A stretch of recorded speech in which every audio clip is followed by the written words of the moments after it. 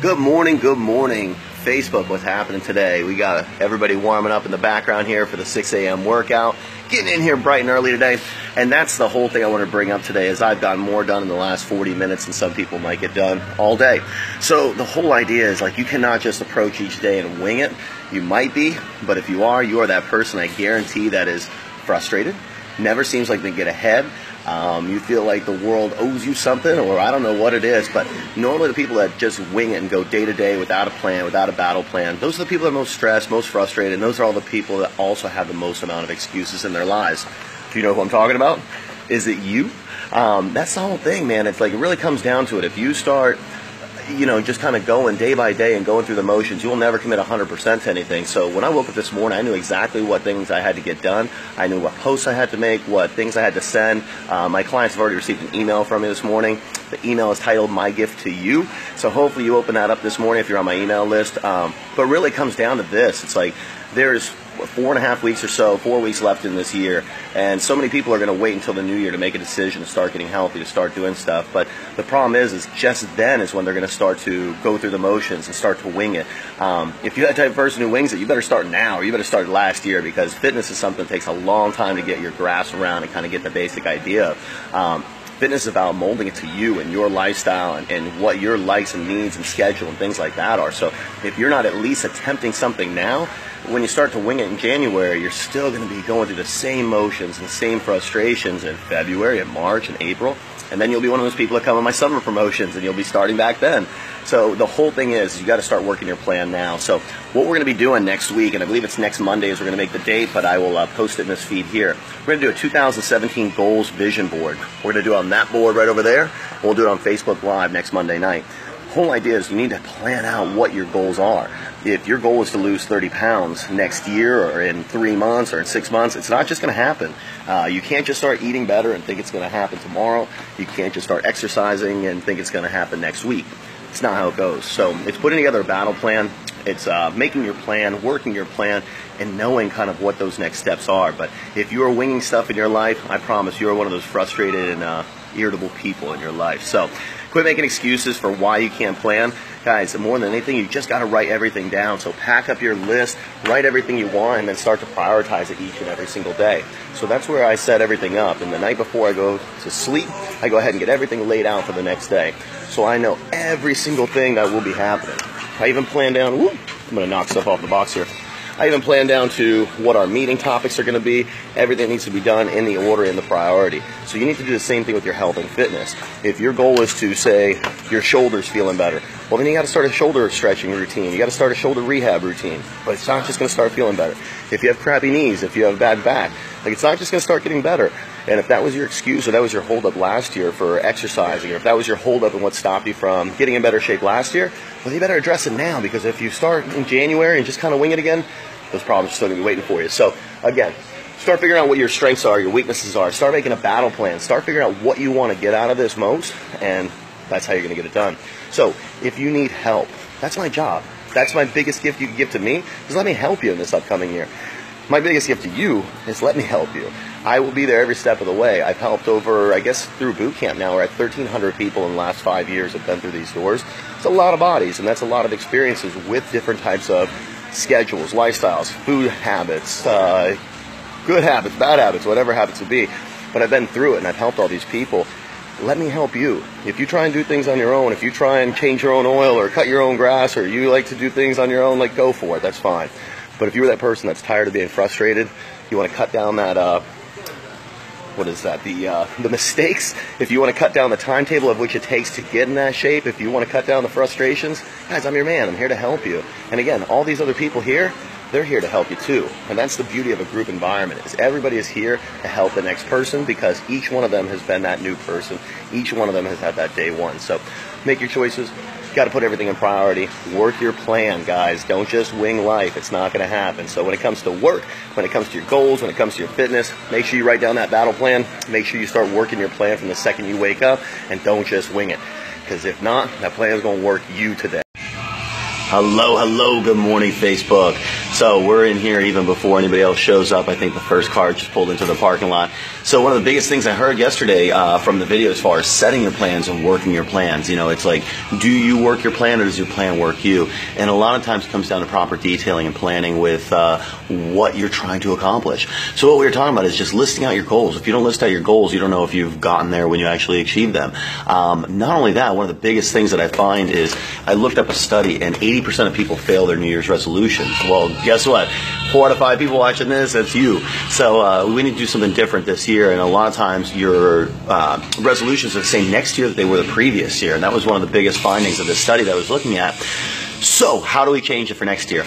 And like I said, one of the cool things that, you know, with Facebook Live is feedback and interaction. So same thing, people that are watching now, you can kind of pull the same thing. Like, what's your feedback from yesterday's video? The big one is, I write a plan, but sometimes I don't always get it done. Or sometimes things come up. Well, here's the 2 things that I want to go with you today. One is your list and your goals. You need to break it down to a sequence of steps. Like, losing 30 pounds is never just going to happen, but exercising a certain amount of days per week, making sure you get a certain amount of meals in per day, maybe hitting certain protein numbers. But there's going to be steps to hit each goal, and if you don't try and work on those steps, you're never going to accomplish this big picture, okay? Opening this building wasn't just something like, open the building, fill it up. Making a peanut butter and jelly sandwich isn't just take bread, take peanut butter, take jelly, and put it together. Like, you got to grab a knife, you got to put a certain amount on. So everything needs to be detailed. So if you're not working your plan all the way and things come up throughout the day, if you break, say, a goal into 4 or 5 different action steps and you reach 2 or 3 of them, well, guess what? Tomorrow, all it's going to take is just those last 2 or 3 to reach your goal. When it's not a complete wash yesterday and it's not a complete wash today, you just put 2 days together to make a whole piece of the puzzle. So don't always throw in the towel when something comes up in that last minute or something comes up where you don't reach your goal in that sense. So that was step number 1. Step number 2 is this. The other side of it is the New Year's resolutions that I was looking at in that study of 80%. It's by mid-February that people quit their goals.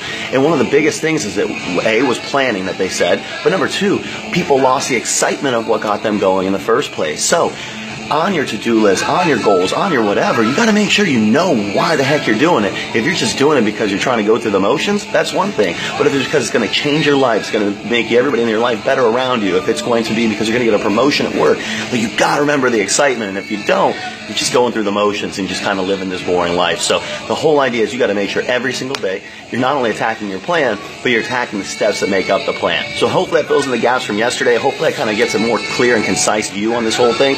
But again, guys, you gotta take that plan, you gotta take those action steps, you gotta work them one by one. So today we're gonna talk about being a control freak, which control freak sometimes gets that stigma of being something bad in your life, but really if you're a control freak, it just means you want what you want for yourself and you want what you want for your life and everything around you. If you're not a control freak, if you're somebody who says, oh, I don't like to, I like to take things as they come and I like to whatever, no, that just means you let other people run your life and you let circumstances run your life, and more than anything, you let noise run your life. So the way I look at it, every single day I have control over maybe the first hour of my morning and maybe 2 hours depending on what the schedule is when you wake up. So the rest of the day, like that's when coworkers get involved, that's when life, that's when stress, that's when anything else unexpected can come up. But you control the first hour or 2 hours of your day. So you really have to plan everything out. And so we've talked about the last couple of days. We talked about Monday planning. We talked about yesterday breaking down your goals into little achievable steps. So today we're going to take that one step further. So what we're going to end up doing, it's December 19th, I believe we have the date set for at 7:45. We're going to do for the first time ever a 2017 vision board for your goals. And what we're going to do is we're going to take New Year's resolutions. We're going to break those down to achievable minute little steps so that way you have control over your big goals. So when you're looking at stuff like this, I mean, to me, if I woke up in the morning and I didn't have my gym clothes ready, if I didn't have my to-do list ready, if we didn't have the gym completely all set up, well, how would that start my morning? It would start with chaos, okay? So what we look for a day ahead of time is we're like, what do we need for the workout? What do I need for the morning? What do I need to be there on time? What do I need to have my coffee ready in the morning? So all that stuff gets planned the night before. All that stuff gets set up the night before. So that way in the morning, you're just following the steps and you're following the action steps. So I wanted to kind of give another perspective of life of that. When we were talking yesterday about breaking down like weight loss goals into achievable steps, you do this already with some of the things in your life, and what you just don't realize is those are the things you're probably most effective at. So you need to kind of duplicate that and put that into other steps of your life. So if you were that person, and somebody brought up planning a party yesterday, man, it's so perfect, because when you plan a party, you think about, okay, what are our games going to be? What are our events going to be? What's our theme going to be? Who's bringing what dish? Who's doing... Like, you don't wait till the day before and you're like, hey, we're having a party, who's bringing this? You know, it doesn't happen that way. Or you don't say, oh, I'm going to go for my workout.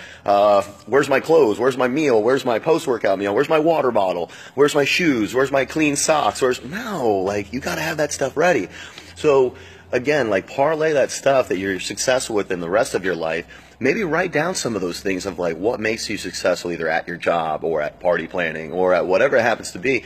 But figure out what are those missing steps that you're putting into other parts of your life that you're not putting into your fitness and your health and your weight loss, because that's probably what's missing from your life. So I'm going to give you a quick example real quick. So again, we talked about working out. With working out, I mean, it's not just waking up and showing up and driving to the gym. So the stuff I have ready the night before, like we talked about, is the workout. Like, everything is laid out on the floor. Everything's written out the night before. I send it to clients who need modifications for injuries. But if I had to do that all spur of the minute last night and send modifications for a workout I didn't know what the hell we were doing, what am I going to help anybody with? So again, so then it's putting all together clothes. So now I put together 2 or 3 outfits of clothes for the morning. I probably only need one, but what happens if I spill something? What happens if I put it on and I realize there's a stain in the morning? Well, guess what? I got backups. But if I have to run back in the house, or if I have to leave here and go back home, we're all screwed. So take that same example, take those same scenarios, and you got to put that into every aspect of your life. And if you can start doing that, and especially when it comes to your fitness, your nutrition, your meals, you're going to be so much more successful. And then the other thing too is then you're going to start to put that into other aspects of your life as well. So again, today's tip is take what you do well in life, figure out what makes you good at that particular thing, whether it's you just have like a dying love for it, or there's just like that passion that you love, or is there something that's a little bit more deeper than that, that's you plan better, you are ahead of things, whatever it happens to be. But look into your life and see what things you're good at and take control in other areas of your life. People look at a control freak as a bad thing. I look at it as a good thing, because again, if you're not in control, somebody else is. And when it comes to my life, I want to make sure I'm in control of that, and hopefully you do too. Good morning, Facebook. Opening up Live Fit Now. So today is step 4. Today is the final day of this 4-day little series of how to set goals for this upcoming year, how to crush your goals more than anything for 2017, how to make sure that this year just your resolutions aren't just like some hope and wish, that they're actually some sort of reality. So we talked about day 1. Are you controlling your schedule? Does your schedule control you? The next day we talked about kind of breaking it into many little parts of your goals. So that way if chaos hits the fan, I know Deanna Wade, a few people have mentioned that they make a plan, but they just can't ever follow through with it. So the whole idea is break it down into little mini steps. So even if your day does get interrupted, you still kick ass in that day and you still get stuff done. So then yesterday we talked about kind of the whole over planning. You want to be like a party planner with all your goals. It's not just showing up and having a party. It's all the different steps, all the people that need to make up that party. It's who's bringing the dish. It's who's setting the theme. Who's getting everything that needs to be done to make sure that the party's a success. Well, that's the same exact thing. You're not just going to lose 50 pounds over this next year. So if your goal right now is to lose 20, 30, 40, 50 pounds, well, guess what? You're going to have to keep that goal and that momentum and that positivity and that mindset for more than just a couple weeks. And the sad thing is we are in like this society of like bouncing from thing to thing to thing. And that's not the way fitness works. So the whole idea is like, think about anything. Have you done anything you stuck to for a year straight? It's really tough. We were watching something yesterday about Tom Brady. He's won 201 games. And they were saying, what have you done 201 times? And like, when you really put that into perspective, not much, okay? So maybe except for changing your password because you can't remember it from the day before or whatever it is. But outside of that, we have not done anything 201 times. So with setting these goals, with setting these massive goals for this next upcoming year, and then also breaking them down to little mini steps and kind of keeping that excitement alive for the whole, duration until you reach that goal, the only way to do that and the only way to really be successful at that I know of is you need to set deadlines. So that is step 4 for today. So that's what we want to talk about, is setting deadlines and realistic deadlines. So Today is going to be quick, it's going to be short, because I'm going to give you a deadline. So what we're doing is we're going to be doing a 2017 live vision board goal setting Facebook live session. It's going to be at 7:45. I believe the date is December 19th. Let me check the calendar here. And we're going to go ahead and post it, December 19th. So we're going to go ahead and post that, make it a live event, and go in that type of direction so you know what's coming and you can plan for it. But the key with that is that is going to be your first deadline for homework. So what I want you to do between now and then is I want you to write at the big top, write one big goal you're trying to achieve. And I want you to break that into 3 different action steps or 3 different departments to make sure that goal is successful. So say, for instance, it's fitness. Okay, so one of them would be making sure you pack all your clothes the night before, and maybe your meals or a post-workout protein shake. Step 2 maybe would be prepping your meals or planning out your meal plan on Saturday or Sunday each week and going grocery shopping. And maybe step 3 would be something like make sure you make 3 or 4 workouts each week or something like that. So I want you to break into your little individual goals. From that, I want you to break each one of those things into 3 other goals. So what are going to be the 3 steps that are going to help you to make sure that you have all your clothes packed each day and that you have your post-workout shake or whatever it is packed each day? How you're going to make sure that you plan out your meals and all that stuff, so you're going to break that into 3 different steps. And then how are you going to make sure that you make it to 3 different or 4 different workouts every single week? I want you to break that into 3 different steps. So at the bottom, you should have at least 9 little blocks of 9 different action steps that are approachable, that are manageable, that are easy to take on, that are going to help to lead to all that big goal at the top, okay? Because without achieving all those little mini goals and those mini steps, you're never going to hit that goal at the top. So your deadline is Monday, December 19th at 7:45 p.m. We will have a Facebook Live event. We'll be going right in front of that big whiteboard right there and breaking every single step down of what it takes to have a successful fitness transformation in 2017. And this could be any level that you are at in your fitness journey. You could have already lost 20 pounds, or you could be at your first pound that you're trying to lose. It doesn't matter. The steps, the actions, everything is all the same. Don't make it more than it is. Don't try and make it harder than it is. Follow the steps, follow the game plan. Take it just like an IKEA freaking little assembly guide. If anybody's ever seen that, somehow it turns into this big dresser or this big project or this big bed frame or whatever it is. But damn, do they break it down into a bunch of little steps. And if they just handed you a bag of those crazy tools and crazy little attachments and they said, put this bed together, it would never happen, all right? But when they give you all the steps, they break it down step by step, you get it done. All right, so that is my tip for today. Today's Thursday. Today's going to be the last day that we're going to go through this, so step 1 through 4. I'm going to try and go ahead and cut all these together and put this into one big video for this weekend so you can follow through. But again, guys, make goals. You got to crush the goals. The only way that you can do that, though, is to not get overwhelmed by them. So you're going to control the chaos. You're going to control your schedule. You're going to break those things down into little mini steps. So even if you get interrupted, you're still making accomplishments. Then just like yesterday, you're going to master those individual little steps. And now today, you're going to set goals and deadlines for each one of those steps. If you do that, I am confident, and I know for a fact because I've seen it happen with hundreds and thousands before, you will have results. Guys, this isn't just something exclusive to Live Fit. You look at fitness all across the world and all across the industry. It's consistency, it's dedication.